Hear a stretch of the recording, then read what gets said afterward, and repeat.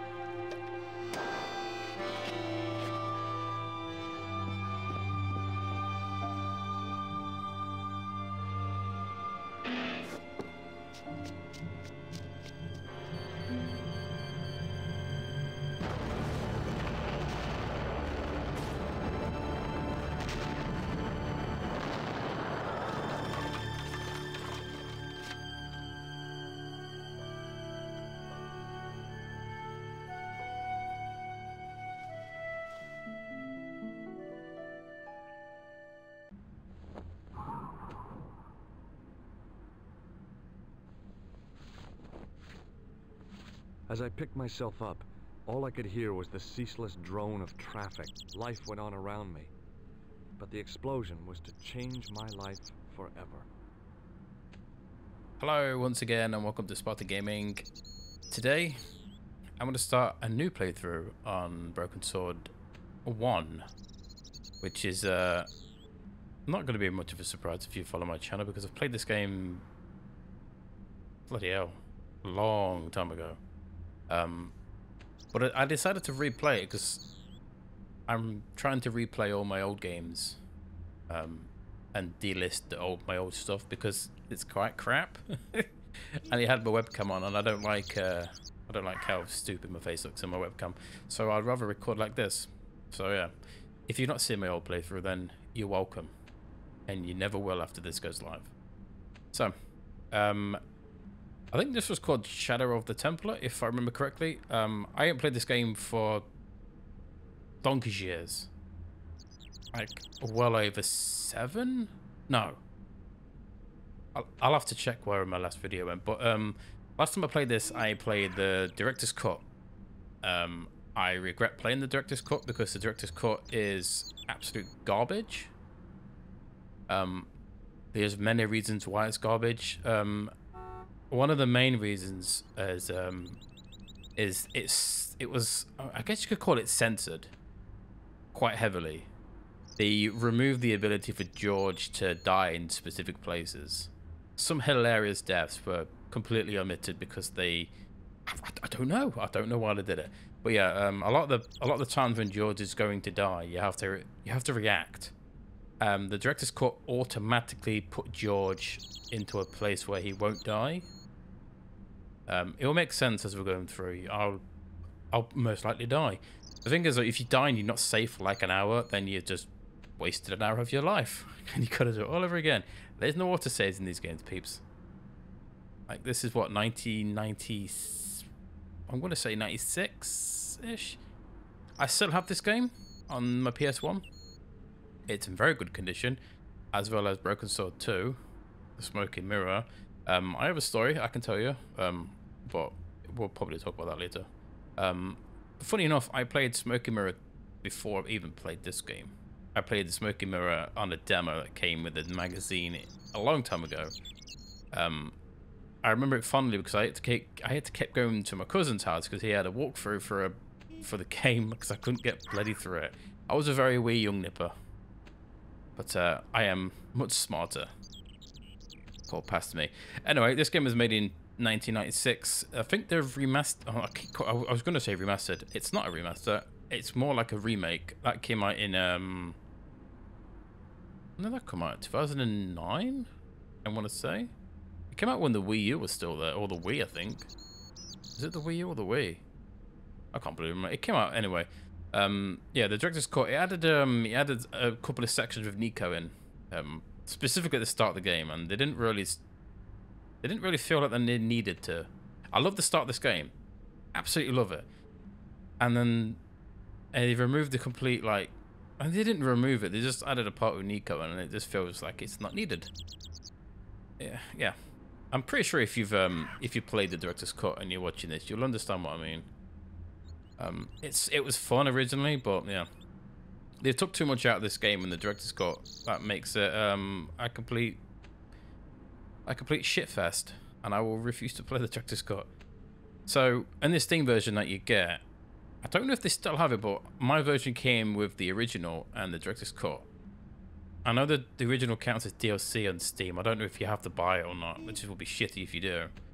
But yeah, when you start the launcher in Steam, you'll get a choice between starting the director's cut or the original. And yeah, we're playing the original. So yeah, this game is a pain in the arse to capture, by the way. OBS hates it because it uses the ScumVM.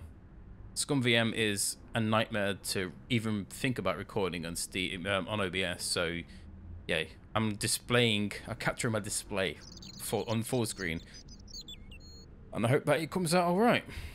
So, as we're gonna begin, let's just play, shall we? So, if you don't know what this game is, it's a classic point and click. The 90s were full of these types of games. This is arguably my favorite series. Well, 1 and 2 is. 3 is a bit iffy. 4 is, I don't know, 4 is the black sheep of this family, unfortunately. And 5 was alright. But yeah. So yeah, this game is basically what you see. We are George, but we are a mouse cursor instead, and we pick where he wants to do. So clicking on stuff with the cogwheel should make him interact with it. The hands, obviously, is picking something up. And there should be a magnifying glass. There it is. If you click on this... I considered climbing the lamppost, but it wasn't going to shed any light on the affair. Oh, classic George. Classic George. But yeah. So yeah, our objective now is to go into the cafe and make sure that everyone's dead. I mean, make sure anyone's alive. But yeah, how George survived the explosion is beyond me. It should have been vaporized, surely, or have some blood all over him or concussion. He took the explosion full phase and he was saved by this tarp, which is quite funny. I contemplated crawling under the umbrella. Oh, it was an umbrella. None of this had ever happened. I mean, good try. Yeah, with the director's cut as well, they added a lot of hints. Yoink. The leading article referred to the visit of a Nobel Prize winner from some unpronounceable Eastern European state. That was the only news story. The rest was rumor, gossip, and sensationalism. Then I noticed the writing at the foot of the page. It read 𝘨𝘮𝘮, 1345. Ah. Just put that in his pocket. Saladin. That comes into play, no worries. So, I assumed that the menu for this game was up here. I think I might be thinking of Broken Sword 2. This one you press escape and it brings up this very weird, very old school. This is basically your menu. You can get text with your subtitles. You can sort your volume out. As you can see, I've turned the volume for the music down almost all the way down bottom because it's so overpowering. And everything else is, yeah, you restart, you save, and you restore. Basically, save is obviously saving your game, restoring is loading, and restarting is probably restart the game. I don't know why you'd want that, but yeah. Very, very, very limited. So your top bar is where all your shit goes, what you pick up. You can interact with the left click. I think if you click right... It was a Paris daily tabloid newspaper, full of sex, scandal, and sports results. Saucy. Yeah, right click gives him, makes George read your information about the object, and left clicking lets you pick it up, and you can give it to people. Which we don't want that just yet. So, yeah, so here we go. So we know that the fucking crazy clan sodded off into this area, so we'll follow them. But first, let's see if anyone is alive in said cafe. Man, they really did a number on that, didn't they? I examined the jagged glass remaining in the window. It was broken, all right. You never know. Like, how did George survive that explosion? It's like, he must have, like, skin of iron. I mean, they didn't call him George Iron-Skinned Stobart, do they? For no reason. So, waitress. And, oh, that's the guy who had the briefcase stolen. He's going to be all toasty. Toasty! I tried not to meet his stare as I searched the dead man's pockets. Brilliant. No wallet, no papers, no credit cards.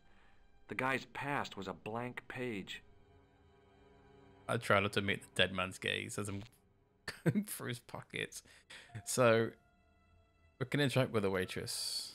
This game has a real... Because the game, because I'm playing on full screen, it kind of upscales it. And Mauritius got a broken neck. There you go.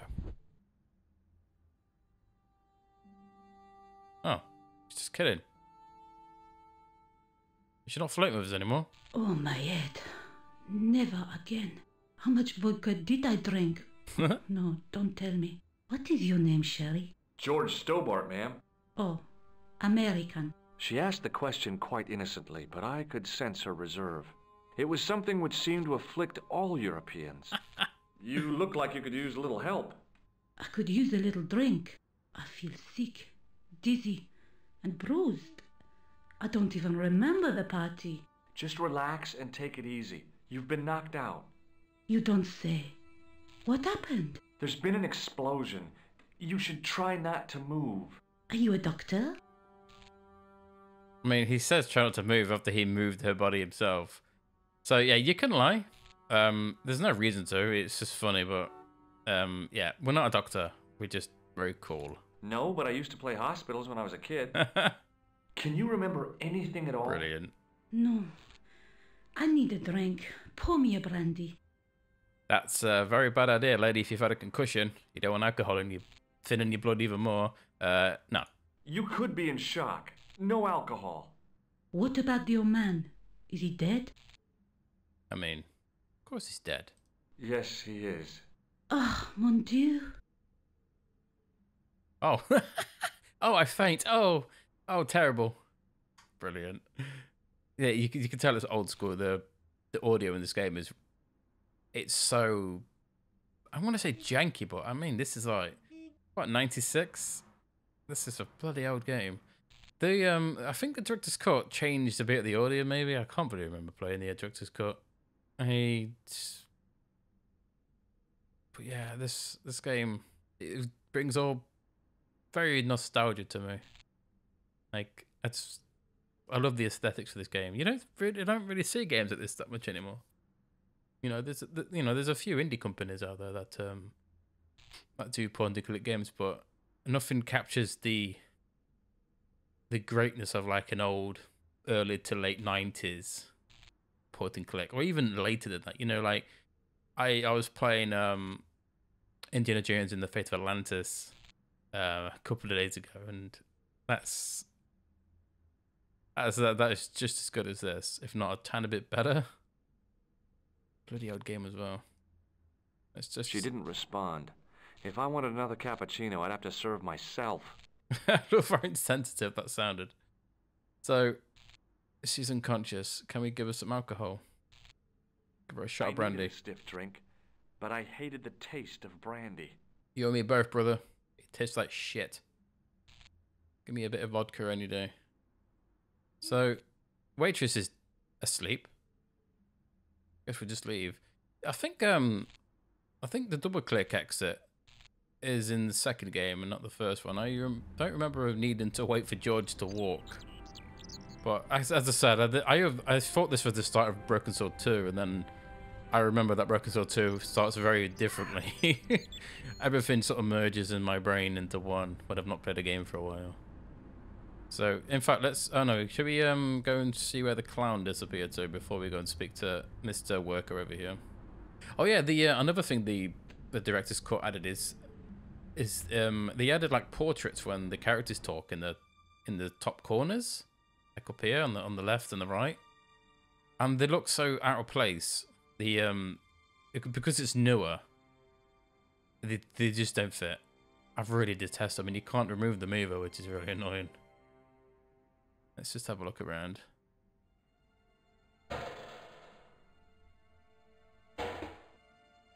I think one of these has a cat in it. It jumps out at you. Well, must be the last one. Always it smelled the like last one. someone had dumped a truckload of fish in a locker room on a hot summer afternoon. It's a smell that I never want to smell.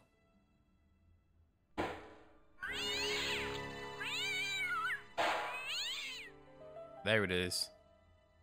That's George needing a new pair of pants.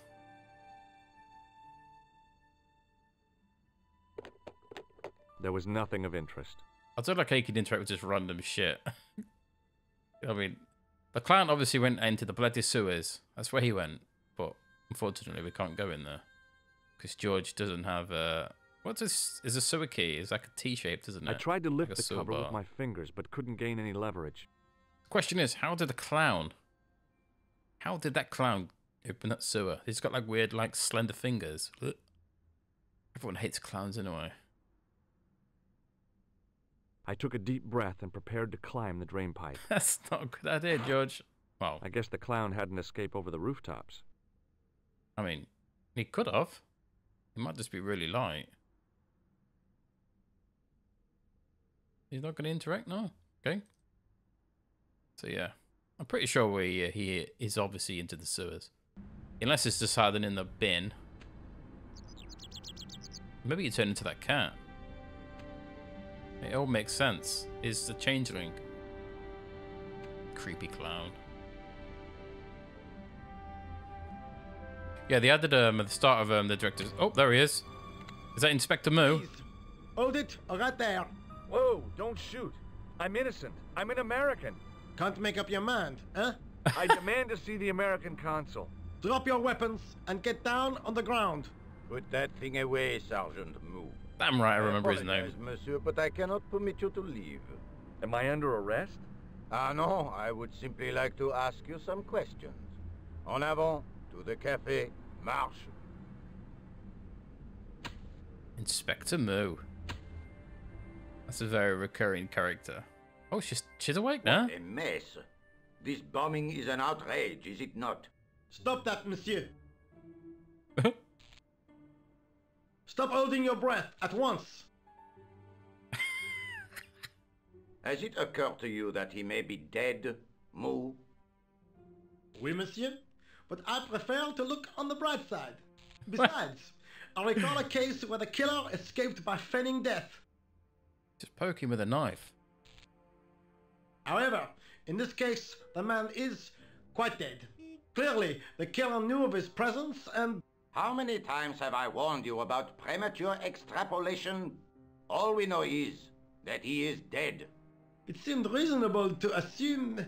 A great detective assumes nothing. Take Maigret, for instance. But he was a fictitious character, monsieur. Why, he was no more real than Poirot or Tintin. That's different, Moo. They were comedy Belgians. Anyway, it is unlikely that even you will learn much from talking to the dead.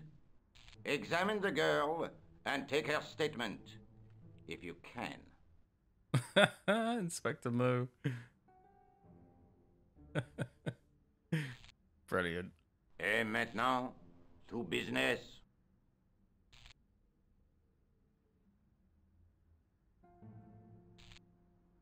Your name, please? 𝘨𝘩𝘮𝘮𝘪𝘳. I'm from California.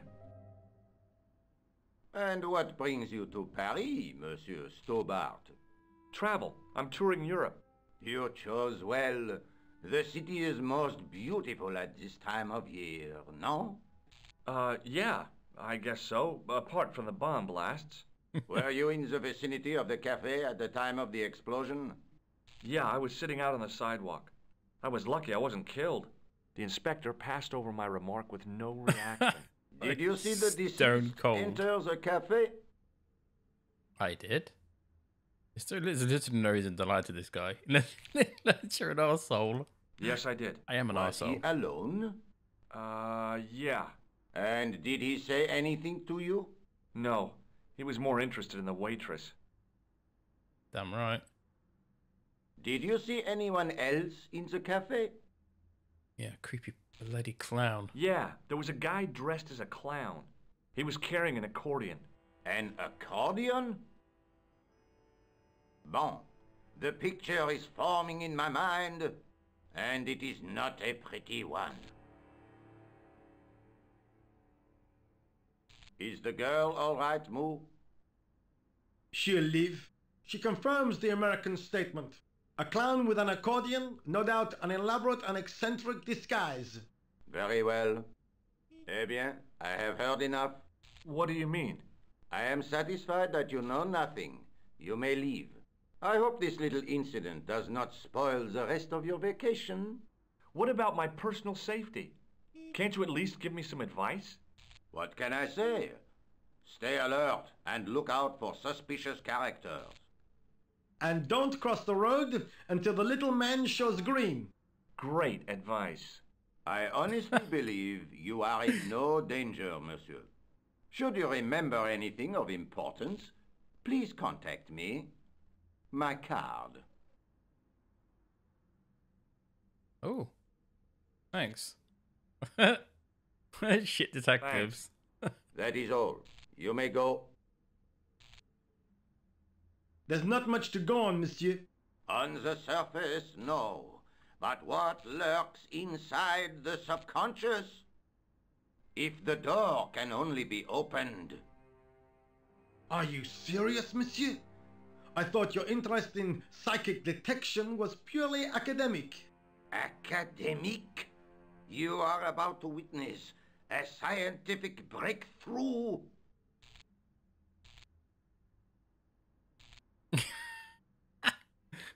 Guy's the worst. Hello? Oh yeah. First time you see Nico. Yeah, so Nico goes through quite a few changes in the following games. She changes voice actress way too many times. And George is always voiced by the same guy, Rolf Saxon, I think his name was. I don't hold me to that. I can't bloody remember. But yeah, the original voice actress for Nico, which we'll hear in a second. Yeah, she doesn't do. I think in the director's cut, I'm pretty sure the voice actress in the director's cut is different. It's in for the news sections. But I'm pretty sure that she doesn't voice Nico in any other game. Maybe in number 5. I could be wrong, but yeah. Let's talk to her, shall we? Excuse me, mademoiselle? Take a picture of me, lady. Hi, my name's 𝘨𝘮𝘮𝘮𝘮. How you doing? Oh, an American by the sound of it. Yeah, that's right. On holiday in Paris. Some holiday, huh? You were here when the bomb went off? Sure was. Sat right out front of the cafe. Did you notice a middle-aged man, maybe 60, with an hat and overcoat? I couldn't believe it. She hadn't even asked how I was feeling. Yeah, he went inside just before the bomb exploded. You weren't related to him, were you? Oh no, nothing like that. I am Nicole Collard from La Liberté. What's that, some kind of nightclub? No, it is a newspaper. You're a reporter? I'm a freelance photojournalist. Say, you can interview me about the bombing. You know, an eyewitness account. Minutes after the outrage that shook the whole of Paris. You know, real-life drama, human interest, that kind of stuff. I'll just stick to the facts, thank you. Did you see who planted the bomb? I know it sounds crazy, but he was dressed like a clown. Oh God, it's him again. Yeah. Yeah, so I'll just have a little gander, and yeah, 𝘱𝘶𝘣𝘭𝘪𝘏 is the voice actress who does Nico, and she never voices her for any other game, which is quite sad. She's probably arguably the best voice fin. I mean, that's nostalgia, isn't it? So yeah, when you speak to someone, you obviously get these weird things. So the top stuff is the crap you've got in your pockets, and the bottom stuff is the, call them, the answers or questions you can ask or tell them, the person you're talking to. So you can give her this card. Look, the inspector gave me his card. Also. You know him? Oh, yes, we've met. I didn't know his first name was Augustin. It suits him, I must say. Okay. I found this newspaper outside the cafe. That is not a newspaper, it's a gossip rag. There's something written in it. Salah Eddin, 1345. It sounds like a betting tip. The name of the horse and the time of the race. What do you think? I mean, it works for me. I don't know, I'm stupid. That's what I thought. But the name of the meeting isn't given. Well, so what? I'm not the least bit interested in horse racing, are you? No, but it could be a clue to the killer's next move. Do you think his next victim will be the jockey? Or the horse? She looked at me with a playful twinkle in her eye. Okay, it's a long shot. She's taking a piss out of him. Brilliant. Rosso didn't blink when I told him about the clown. It's as if he already knew. That is typical of a cold fish like Rosso. I've seen cheeseburgers with more spunk. I hope not. That's disgusting, and I refuse to eat it. Anyway, moving on. You speak very good English for a French girl. Thanks. You speak very good English for an American. Wow. Who's the guy you were supposed to meet? His name was Planter. I didn't know him, but he called me last night. He said he had a story which would interest me. He asked me to meet him at the cafe. I guess I'll never know what he wanted to tell me. Not unless you have Rosso's gift for psychic interrogation. How did Plantar get your name? Through the newspaper La Liberté. I'd written an article linking two unsolved murders. One in Italy, the other in Japan. The cases were remarkably similar. A wealthy victim, no apparent motive, and a costumed killer. Plantar said he could supply me with more information. Have you met the clown before? It's a long story. I have plenty of time. I don't. Wow, that's a cold shoulder she's got there. Why won't you tell me about this clown? Why do you want to get involved? Because he almost killed me. Isn't that reason enough? I guess so. Listen, I'll give you my phone number. Hello. You Nice. help me with my story, and I'll let you in on what I know. And let's get one thing straight right now. This is strictly business. Okay, Yes. it's a deal. I have to go develop these pictures. Bientôt, monsieur. Fine, I'll, see you soon. Yeah, see you soon, darling. That's what he's thinking, isn't he? George is going to be like, yeah. Got hit by a bomb and got a number for him from a chick. Should I speak to Inspector Moo? It's got such a great tash. Excuse me, Sergeant. You are the inspector. Oh, it's Sergeant Go on, Lou. monsieur. Oh. Did you find the victim's briefcase yet? No, sir. The inspector gave me specific instructions to guard this door. Until he countermands these orders or backup arrives, here I stay. Huh. I was one of the last people to see the victim alive, Sergeant. Does that worry you? Yes, it does. I feel I owe it to him to find his killer. That is best left to the authorities, monsieur. Did he speak to you? Tell you anything? No, he just grinned and nodded.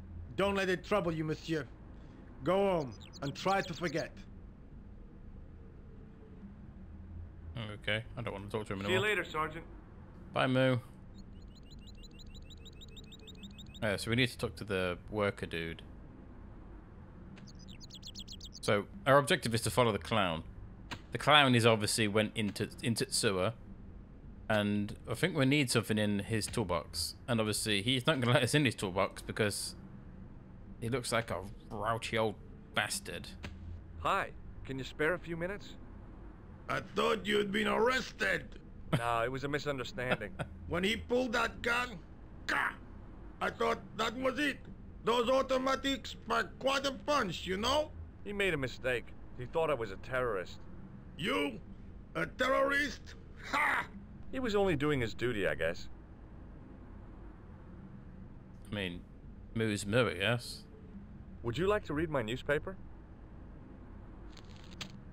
I haven't got time to read that. Can't you see I'm busy? You could read it on your lunch break. 10 minutes is all I get. And if my boss had his way, I wouldn't get that. He'd have me on a drip, so I didn't have to stop to eat. Oh, take the newspaper and quit complaining. 10-minute break? Holy crap, man, that's Bah! slavery. Look at this. Damn bleeding out liberals. Tja! Save the dolphins. Catch them and eat them, I say. All that fuss over a bunch of fish. Nah, that's more like it. Look at the size of those. Like champagne bottle corks, no? Ah, what's this? 𝘨𝘦𝘮𝘮𝘪𝘳 running in the Prix de l'Arc de Triomphe. It's a racehorse? A horse? A legend. Bucephalus reborn, mon ami. Like a streak of lightning she is.